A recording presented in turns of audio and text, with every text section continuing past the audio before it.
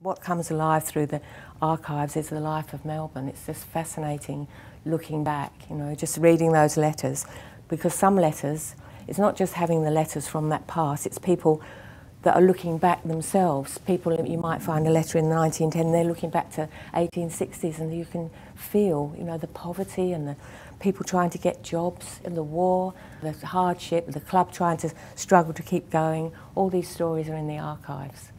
I came across this letter, it's about 7 pages, and it was written in 1877. It was the letter trying to get the English to come out and play. It actually turned out to be the first Test match.